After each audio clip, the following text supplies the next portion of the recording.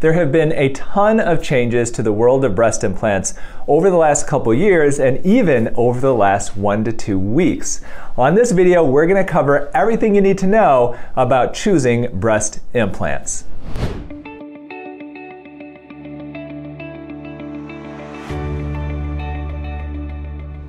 Just 1 week ago, one of the most popular breast implants was taken off of the market. The company went bankrupt, and this has sent shockwaves through the breast implant business and plastic surgery in general. Now, that implant that was taken off the market is the Ideal implant. Now, the Ideal implant is a saline-filled implant that has several internal chambers that allow the salt water to redistribute more evenly inside of it. So essentially, the outside is the same as a traditional saline implant, but inside that implant are little chambers that allow the salt water to redistribute more evenly, and it allows it to create a more natural feel of the breast after surgery. Now, this implant has been around for many, many years. I actually invested in this implant, gosh, probably back in 2008 or so. And it was developed by a plastic surgeon who actually was on a plane and had 2 cups in front of him. 1 cup with a drink that had no ice in it, and 1 cup with a drink that did have ice in it. That plane underwent a bunch of turbulence, and he found that the drink with the ice in it, the drink did not splash out of it, whereas the one without the ice did splash out of it. And so the big negative, the big drawback that people don't like about traditional saline implants, and this is a traditional saline implant, is that this saline implant basically has 1 chamber and it's filled with salt water, and it just doesn't feel as natural as some of the other implants, like the silicone implants. And what people really don't like about saline implants are the wrinkles and the ripples that you may see and sometimes feel with these implants. And so this doctor came up with this idea of, well, if you've got saline inside of an implant like this and it kind of sloshes around, what if you put baffles inside? You make chambers inside that allow that salt water to redistribute a bit more evenly. And so instead of it sloshing around like a traditional saline, it doesn't in the Ideal implant. And so this implant was developed, and it has been created, and it's been on the market and FDA approved for many, many years. And I've actually put quite a few of these into patients. Patients in general have been really happy with it, but literally a week ago, I, as well as all the other plastic surgeons who use these implants, received an email stating that the company was kaput. Like, just like that, the company is out of business, and we are no longer selling them, and if you've got stock in them, you cannot send it back to us. Your stock is essentially worthless if you don't have a patient who wants those implants. Now, the Ideal implant never had a huge market share. I don't know exactly what percentage of patients underwent augmentation with the Ideal implant. In my practice, it was probably only about 5%. And so, 5% of a huge number, which is a lot of people getting breast augmentation, is still a large number of implants, but in each individual practice, it's not necessarily a huge devastating thing. That being said, now there's 1 less implant that is available for people to choose from. So what is available when you're looking at breast implants? Well, I mentioned earlier that there still is the traditional saline implant.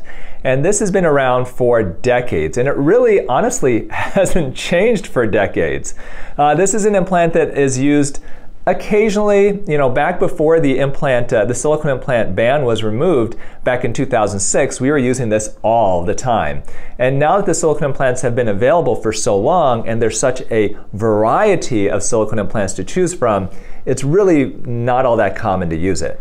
Now, the benefit of using a saline implant, however, is that if an implant breaks, if it ruptures, you will know that it's broken. That's the main benefit with saline. You do get some peace of mind with it, knowing that your implant is either intact or broken, and you know the status of it.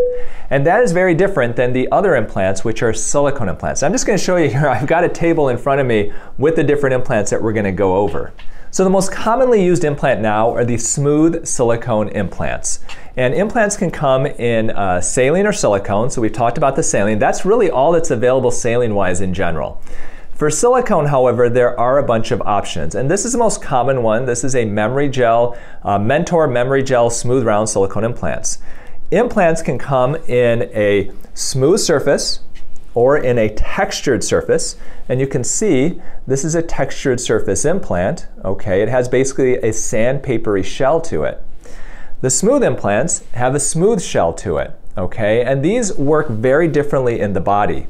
Smooth-walled implants are made to actually move around a bit, okay? There is a front and there is a back, so you don't want to necessarily flip around, but it is made to move around a little bit, and that helps to create the soft feel of a natural breast augmentation.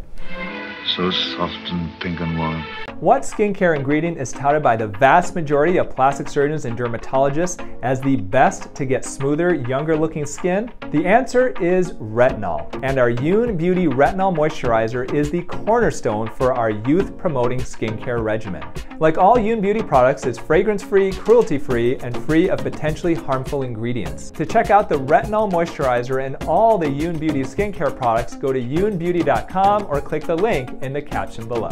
Textured implants are in general made to stick in place. And that's why whenever you have a teardrop-shaped implant, that's typically made with a textured surface because you want that textured surface to basically stick in place to avoid a teardrop-shaped implant from going upside down and looking like an upside down teardrop. And so teardrop-shaped implants are always made with a textured shell. Smooth implants are typically in a rounder type of an appearance.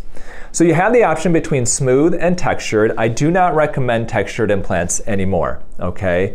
There is a rare type of cancer called ALCL, anaplastic large cell lymphoma, that occurs with textured implants. Now currently there's only about 500 cases worldwide, which that's still 500. I say only, but that's a relatively low number when you're considering hundreds of thousands, if not millions of women who have these implants. But still, one case of cancer is too many when you're talking about breast implants. And because of this risk of anaplastic large cell lymphoma, this brand of implant, this is a Natrel BioCell textured implant, has actually been taken off the market. It is not available. But there are two other brands that do have very similar implants like this, Sientra and Mentor, that still have their textured implants available. Those implants do have a lower risk of ALCL than the Natrel implants, okay, but that risk is still there. And for that reason, I do not recommend any textured implants anymore. I don't use them anymore. Luckily, I rarely used them earlier in my practice before we knew that they had this risk of cancer. And so I'm very happy because I honestly never liked how these felt anyway, okay? They tend to stick to the tissues, they feel firmer, not quite as natural. So anyways, this is not the type of implant I recommend anymore. Some of them have been taken off the market. In rare cases, I think if you've got a certain type of complication from your implant, then use of one of these may be worth the risks, but in my practice, I basically never use them. So if I never use those, so right now what you're saying then is, wait a minute, so the ideal implant is off the market, you don't recommend any of the textured implants, what do you have as an option? Well, you do have the smooth silicone implants, and these come in different sizes and shapes, okay? They come in very small, all the way up to 800 cc's, which is quite large, but they also come in different shapes. So you can get these types of implants that are in a relatively low profile, and this basically is an implant that doesn't project a lot. You can see it looks very discus shaped. But you can also get them in the opposite of that, where the implant is very round and projecting. And you can see there's a very big difference between these two implants. Why would then you choose an implant that is flatter and wider versus one that is rounder? Well, if you've got a wider chest and you're looking for a softer enhancement, one that doesn't look as obviously done, then you may choose an implant with a lower profile. If you, however, are looking for a rounder look, if you like that kind of round appearance, then, and especially if you're really narrow-chested, then a higher profile implant may give you more of the result that you're looking for. And so there are implants that are once again kind of flat, there's ones that are fairly round, and they have ones that are kind of in the middle as well. And this is something that your plastic surgeon should definitely discuss with you. So to put this all together, when you're looking at choosing breast implants, there are not as many options today as there used to be literally a week and a half ago. And what I encourage my patients right now to choose between is to choose between a smooth saline implant. If you like the idea of knowing whether your implant is broken or not, then saline gives you that benefit. But the negative with these types of implants is they just don't look and feel quite as natural as silicone. If you choose silicone, then I recommend my patients choose a smooth silicone implant, like any of these, okay? And then we can look at different sizes and profile shapes that will match your body and give you the result that you're looking for. And finally, I no longer recommend using any type of a textured implant.